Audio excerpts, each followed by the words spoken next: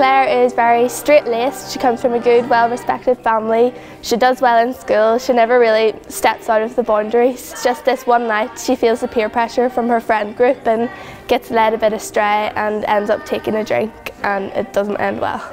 Burnsy is your typical lad's lad. He's your guy from the council estate. He's a nut job. He's real crazy. Everybody likes him. He's got that charm to him, but there's something real bad about him at the same time. I think everybody needs a friend like Burnsy. Oh, I get nervous. She has problems with her family and stuff, and she sort of is able to let loose in front of her friends, but sort of keeps her guard up as well. A play like this in the waterfront, reaching to so many people, and it's about such a serious issue that I think we're going to raise awareness to young people that this does happen. And I mean, it was a bit of a reality check for me. Jess is really bubbly and fun, but she's really easily led.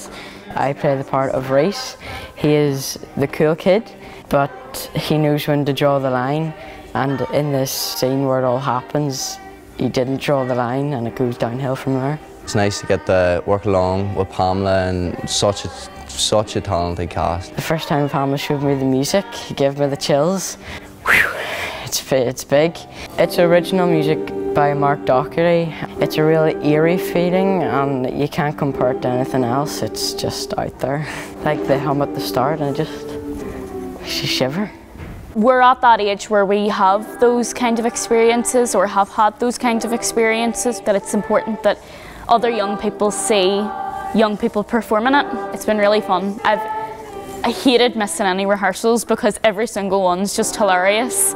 I think people should come see this show because it's filled with laughter, it's filled with it makes you feel good, but then it also gives you a sense of reality to it too, that life isn't always, as they say, sunshine and rainbows, and there is a reality to it, and it's tough, and it speaks the truth, you know. It's not your typical musical show, jazz hands, singing and dancing. It's a bit different from that, you know.